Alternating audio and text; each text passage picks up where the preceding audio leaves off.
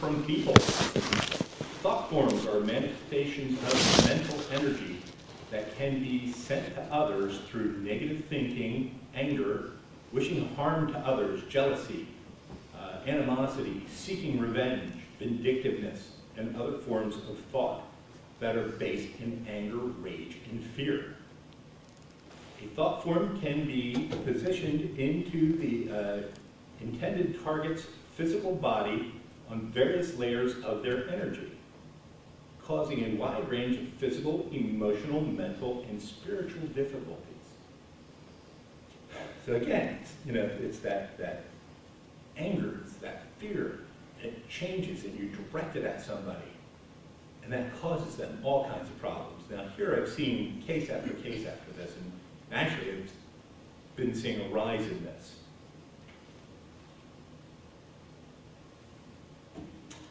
Paranormal miasms from people again. Psychic attacks occur when dark and negative energetic vibrations are sent from one individual to another individual or place, creating a disturbance in energetic and physical bodies of the person or place. These dark negative energies can be called a spirit, an entity, a thought form. Each of these energies can create harmful effects within the person receiving them. Intentional psychic attacks can include spells, mantras, invocations, negative energy raids, types of black magic. Okay, they attack the psyche and can produce devastating effects on overall health and energy of the victim. Okay, so not only does that affect the person they direct it at, but that actually affects the person sending it too, because that's a whole lot of effort and negative energy that you have to harness to do that. And we'll talk about that in just a little bit. Frank? Yes? If you're under attack, like you were just saying, or an attachment from paranormal, if you remove yourself, does that attachment or that attack go away? Sometimes, but other times no. Other times it'll follow you around. So even if you were to remove yourself from the room or the location, it would still... Yeah, a lot of times, Rich, you don't even have to be in a haunted place. You could be in your own home, and if somebody is directing this at you, there's no place you can hide from it. I had a case probably about 2 years ago. The guy called me up and he says, I got this going on, He lost his job, got behind on child support, so he lost his driver's license, couldn't get a job without a driver's license. Just everything that could go wrong for this guy did, and as soon as I talked to him, you just knew, just from listening, that, okay, yeah, I got the yes thought form. We had to remove it from him, okay, and it was not as easy as I thought it would be, but we got it. Within a month, he got a new job. His life is completely turned around. And again, it's just simple energy. It's movement of energy, okay, or removal of energy. In Italian, we have a thing called meloche, okay, and you never want to give that. It's like if you're staring and admiring a baby, the old superstition is you have to touch that baby, otherwise you're going to give him meloche, okay? And that's an unintentional one, okay? But there is the intentional with the evil eye. Okay. Well, that's just where I'm at now. It's the unintentional. Okay, it's the same as the sender, same as the intentional, but the sender is unaware of what they're doing. They usually have intense negative emotions toward the victim. The attack can be happening during the exchange of harsh words and heated moments. The attacking energy is released from one person to the other, and it can remain with them until the energy is properly cleared. Okay, so again, in the heat of the moment, Rich, you and I are having an argument, and I'm getting hot on it, and I'm yelling, and you're yelling. Okay, this is, again, creates this negative energy ball, which starts to attract other negative energy. Okay, and you know, whether it sticks with me, whether it sticks with you, or whether it sticks with both of us, it's unintentional. It's not directed at either, but it's directed at both. And then it just grows until you do something about it. Okay, paranormal miasms from ourselves. We can draw negative energies, entities, spirits into ourselves without influence whatsoever from external sources. Prolonged states of anger, rage, resentment, bitterness, vindictiveness, many types of fears will draw and attract these negative energies. You know, it's normal to be angry, it's normal to be fearful. These are all fine in normal reactions. It's when you have that prolonged. Okay? You ever know anybody who's just so angry all the time? Okay, and it's, no matter what you did, they were always angry. Okay? They're the glass is half empty kind of people. Very negative.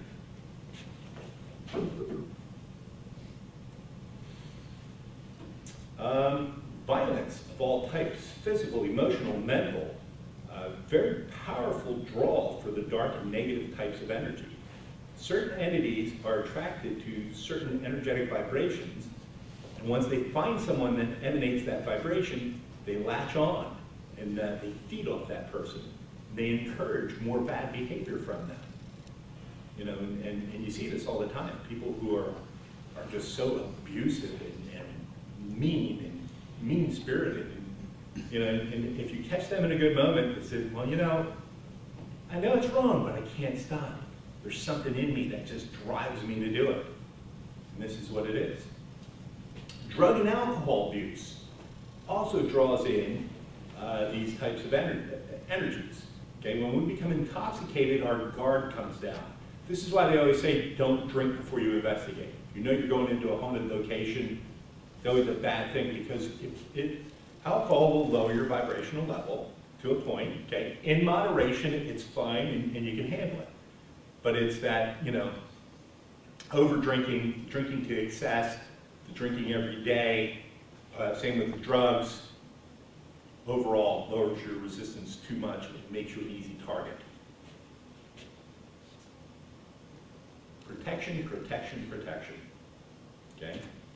So, how do we raise our vibrational levels? Okay, become conscious of your thoughts. Everything you think, and say, and feel becomes reality. Okay? Powerful statement. You think it, you will be it. So, control your thoughts. If you're angry driver, first place to start. And I know I used to be that guy driving down, fist flying out the window, you know, telling everybody they're number one. And that was a hard thing for me to give up. But I knew it was bad behavior, and I knew it was affecting me. So if somebody cut me off, my first response was to yell at them. I'd stop. And I'd say a little prayer that they get to where they're going safely. Okay, and at first it was like, God, get them to where they're going, you know, and it was said with anger, but I kept repeating it. And it's like anything else, it's like building a habit. You just got to keep doing it, okay? And now I'm kind of peaceful, and I joke, I'll laugh around. You can ask my family that rode down with me, they'll know that I yell, but it's a fun yell now. It's not intentional, okay? Find something beautiful and appreciate it. Whatever it is, cat videos on Facebook. They're hysterical. Okay? But that's it, laughter. Laughter, you know, Reader's Digest always said laughter is the best medicine. Laughter is the best medicine, both physically, spiritually, energetically. Okay? Be conscious of the food you eat. Okay? If you're, you know, and I gotta laugh because I used to do it too. When we'd go on investigations, we'd always have a bag full of, you know, candy and more candy and, you know, sodas and garbage. Okay? Sugar is not a clean fuel. Sugar gives you a burst, but sugar takes its toll on the body. Yeah, good, healthy proteins, slow-burning carbs, great pre-investigation meals. Drink a lot of water, stay hydrated, okay? And it's a simple thing. We all know that we all should be drinking at least 8 glasses of water a day. But how many of us actually do that? Okay? Meditate, okay? It's a simple thing, and it's a hard thing. Most people I know, the mind never quiets down enough to meditate for very long periods of time. So that has to be like the first one. You have to just keep working at it, okay? Time and time again. Be grateful, okay?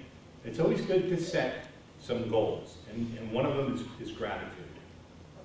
It's okay, I made another trip around the sun, I'm going to be grateful. I'm going to do something, grateful for somebody. So-and-so is, coming, they're always good people. Hey, let me get my coffee. Gratitude. Practice acts of kindness, okay? Simple little stuff. Hold the door open for people, okay? Help somebody carry their groceries. Random acts of kindness go a long way. And get your blood pumping, okay? A little exercise. A little exercise is good. Creates, get good blood flow, healthy oxygenated blood. Raises our vibrational level.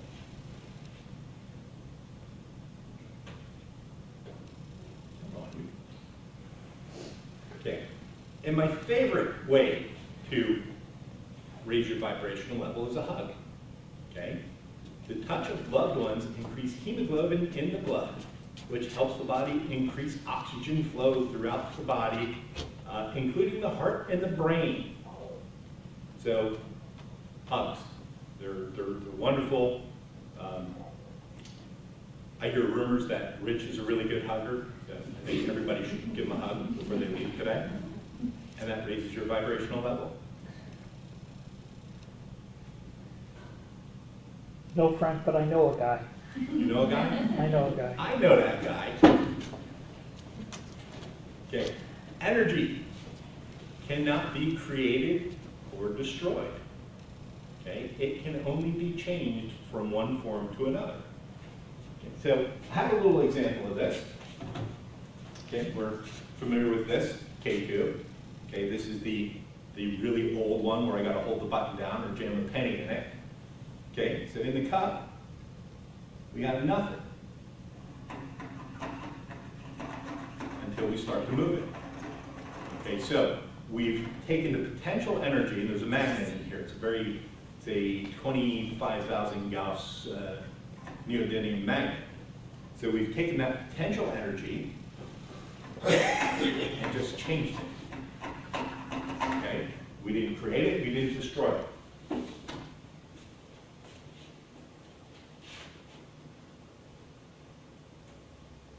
Okay, so right now we're going to change our energy.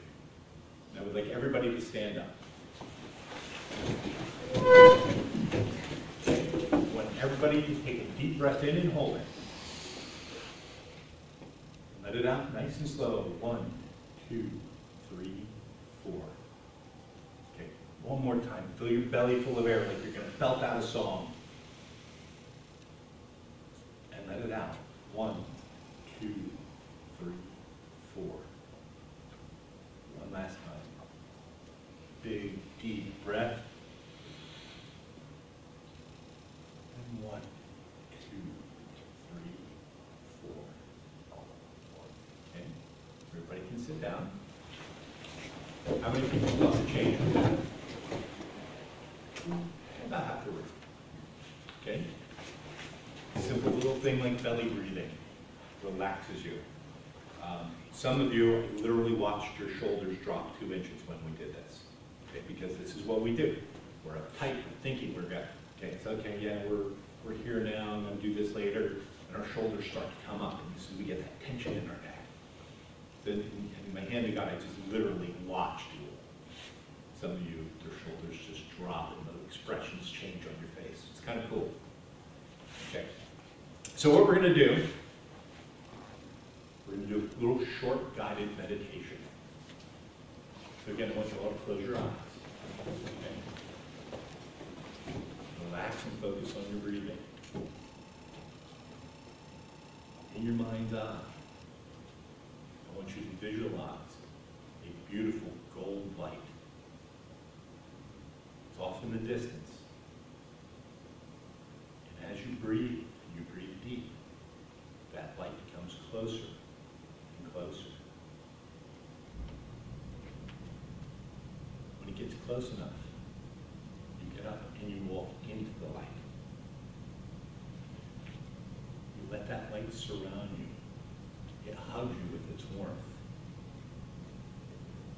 You feel calm and relaxed, peaceful, protected. Every breath you take, you're breathing in more and more of this beautiful gold light until there's no room in you for anything else other than this gold light. As we walk in this light,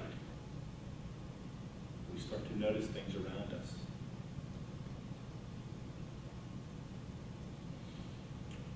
Whatever that personal thing is for you, whether it's a stream, whether it's a field full of straw, whether it's the ocean, we notice it. And we see it, we walk towards it. We stop. We just listen. We listen for the birds. We listen for the animals. We listen to the wind. We relax. We breathe. We listen for messages. Whatever the universe wants to tell you. This is the place where it will tell you. You're calm and protected, surrounded by this gold light.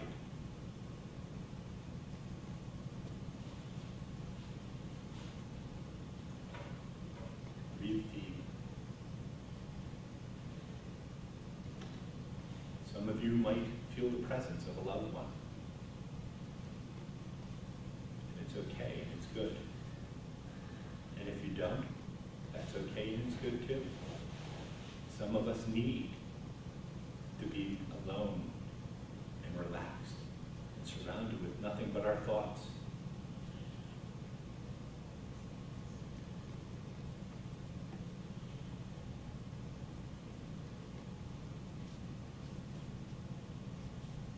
And then we breathe deep.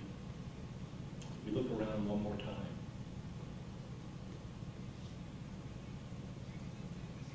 We realize it's time to come back. It's time to come back to our seats here in the library. We bring some of that gold light back with us. That protection, that comfort, that healing. Relax, breathe. When you're ready, open your eyes.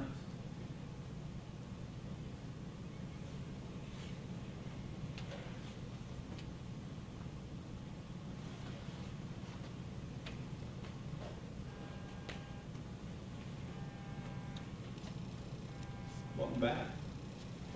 So that was just a simple little guided meditation. Some of you might have felt nothing at all. Some of you might have gone to the ocean and relaxed and been where you needed to be. Okay, but that changes our energy. Your energy, the energy in this room has changed. Unfortunately, I don't have a device that is able to measure that, other than our own instruments.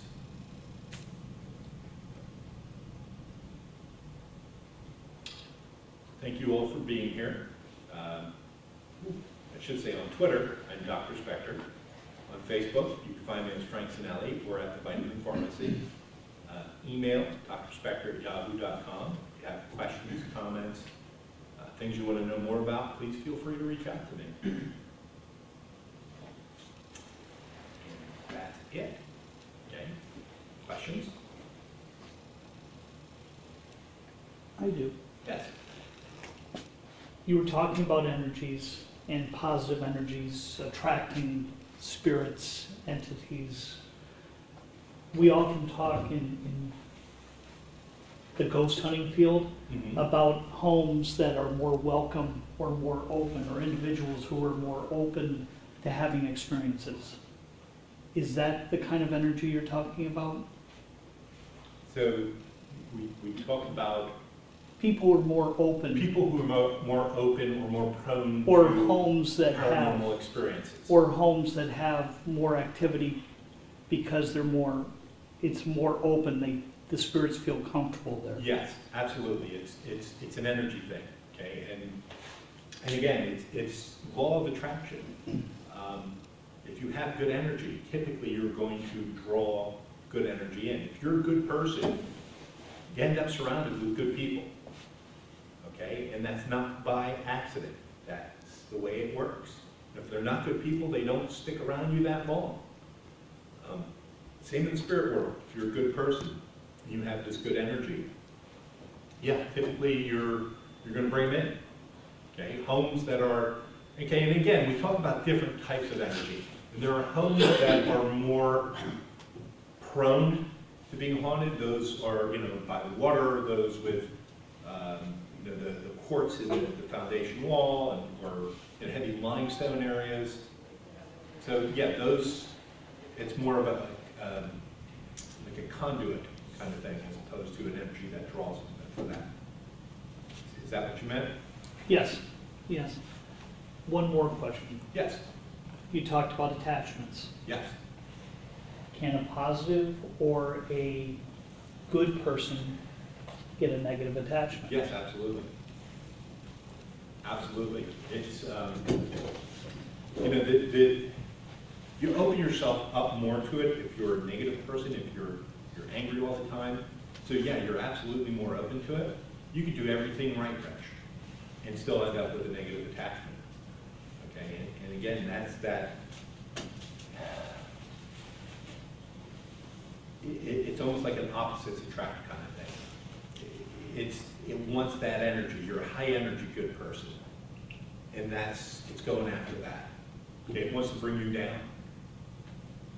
And again, one of my favorite theories is I'm a firm believer in the more potential you have to do good in this world, the stronger you're going to get attacked.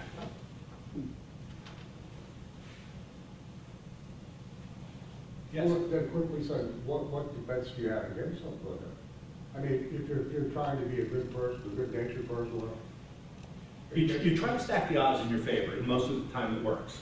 Okay? It's like anything else. If you're playing cards, okay, and you stack the deck, odds are you're going to win, right? You're stacking the deck. You stack the deck with protection, good energy, doing, keeping high vibrational levels. Is that 100%? No. Okay, you stack the deck, there's still a chance of winning. Same thing with your deck. I have countless people coming in to me all the time and saying, hey, I did everything right. I don't drink, I don't smoke, I don't do this, and eat healthy, and I still get sick. Sometimes it's luck of the draw. Sometimes we go back now to that miasmatic kind of condition, where you're more predisposed to it. So even though you're still doing everything right, there's still something deep within your DNA that's drawing this stuff in.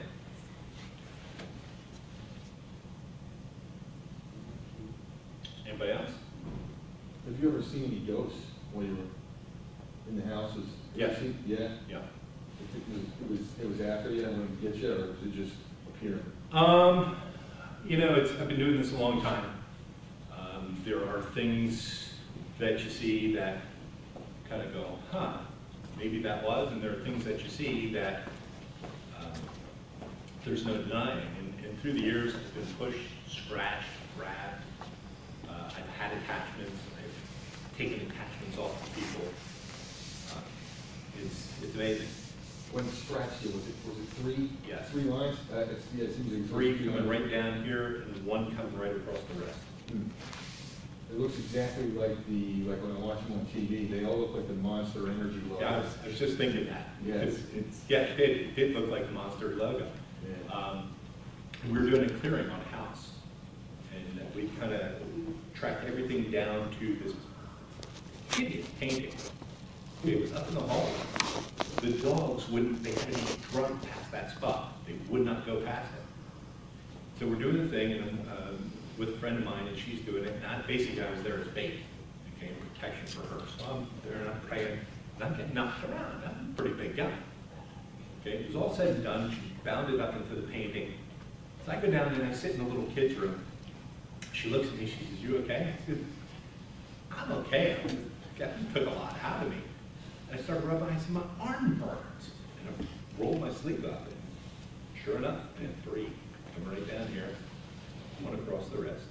What was the painting? I don't remember. It was a copy of an actually pretty famous painting, but when you looked at it in detail, it was a little girl. She was sitting there in this, beautiful little dress, and she looked, and her feet were all twisted. Okay, her hands were not that of a little girl. They were grotesque and hideous. But you really had to look at it, because you first look at the painting, and you see, okay, it's a little girl sitting on a rock doing something. But when you actually started looking at it, it was bad. So, and I ended up taking that painting out of the house for the owner. But the second we bound it up, we let the family back in. The dogs went running right up past that spot. The kids were happy. So I took that painting out, and I had to get rid of it. So I decided I'm going to burn it. Okay? Wouldn't catch on fire. Wow. I mean, it's canvas and paint. You'd think this would be easy to light. Wouldn't go. Finally, I doused it with lighter fluid, got it burning. It sizzled like bacon. And I had that on video somewhere. It sizzled like bacon, and it smelled like this horrible old lady perfume. It's the only way I could describe that. Somebody painted it, or was it a reproduction? Somebody painted it, and it was a friend of the great-grandmother's who had sat in the mother's basement for years until the homeowner took it out and hung it up. The mother never liked it. She said, "Nah, it's creepy." She just kind of kept it locked in the basement. How about kids fooling around with Ouija boards? Did you ever get in any of those houses? I've never been. I've heard stories about them. Yeah. The Ouija board, you take it for what it's worth. To me, it's no different from using the K2 meter. Okay, we're trying to get a response from the other side. So if the Ouija board is being used responsibly, okay, protection, prayers of protection, use it for good intent. Okay, you still never know what you're going to get. Even using these, you still never know what you're going to get. Okay, but again, like I said before, you try to stack the odds in your favor. So I'm not anti-Ouija board. Not my go-to because it's just cumbersome and time-consuming. Yeah. How about miasms? Anybody with problems from having dads or grandfathers who are Freemasons or in the Klan? That's an interesting concept, and yeah, I don't know of anything off the top of my head with that, but yeah, that's worth looking into. Yes, any kind of secret society like that. Yeah. Because I heard that would get curses on you. And you're saying again about the alcohol. I watched a guy in this documentary, and he was saying that was the #1 drug that those spirits were looking for, was people drunk. Yep. Not pot, not coke, not nothing. They want drunk. That's what really. See, I would disagree with that. I would say any type of mind altering, whether it's pot, whether it's beer, whether it's whatever. It's all, in my head, it's all equal. It lowers your, it makes you more of a target, makes you easier prey. Religious items, great protection. Okay, if you have faith. There's one of my favorite lines from a movie is the old movie Fright Night. Okay, had Roddy McDowall as this aged TV vampire slayer. Okay, and the kid moves in next to a vampire, reaches out to Roddy McDowall. Okay, so he comes and he's kind of just playing it off. The vampire shows up, so he pulls out a cross. The vampire, no, no, no. He grabs it out of his hand and he throws it. He says, you have to have faith for that to work. Okay? Yeah. You have to have faith. So it's a symbol. It's a symbol that you believe in, that through its spiritual nature and your faith in that bolsters it. Great protection. Whether it's St. Benedict's medal, whether it's a cross or a crucifix or, you know, whatever your belief system is. You know, there's no right or wrong to that. Yeah. Oh, Frank, I have a quick question. I collect a lot of rocks and minerals and things like that, of that nature, and a lot of them, the crystals have their own vibrations. Mm-hmm. For someone that's a ghost hunter, is there any? Do you work with rocks at all, or do you? I do a little bit, yeah. Do you? Jet, great protection. Jet. That Yep. was my next question. Was like, is there a mineral that Knew works that. good for going on? Right. No, jet. Matter of fact, I just looked this up for somebody this past week. And there are a lot of different protection crystals. And it's what resonates best with you. Okay, and if you've been doing this a while, you feel you're attracted to it. It's like, okay, yeah, jet would be the obvious choice, but this guy is screaming at me. Okay? And that's what you got to go. You got to trust your gut with that and trust how you feel with it. So I have a quartz log in my office. Okay, and I have this woman that comes in who's been under attack for quite a while. She got in the office. We're there now. Again, we deal with holistic healthcare. We encourage people not to wear perfume because I deal with people who are very chemically sensitive. All of a sudden, the office gets filled with this perfumey smell. I mean, even I was reacting to it a little bit. And this woman was being attacked. We took the quartz, right, the quartz log, and then I put the laser behind it. Instantly, cleared it out. I mean, it's, you know, I almost brought that tonight because that's something I had never done before. And I thought, in theory, this is going to work. In theory, this is wonderful. You know, we just charged the room. My headache went away. My sinuses cleared up. It's like, holy cow, this is wonderful. So yeah, crystals are, I wish I knew more about them. I just have the knowledge to touch on them a little bit, enough to get myself in trouble. Yeah. So, but now I know you're into it. You're the go-to guy now. Yeah. Answers. To her chagrin, I have an entire room practically devoted towards rocks. Yeah. So. Cool. The rock room. Oh, rock. Okay. Any other questions?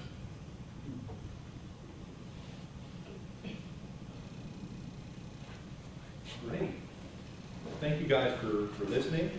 Thank you for letting me be here.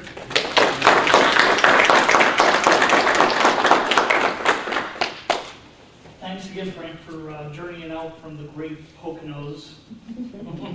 But I want to thank everybody for coming tonight.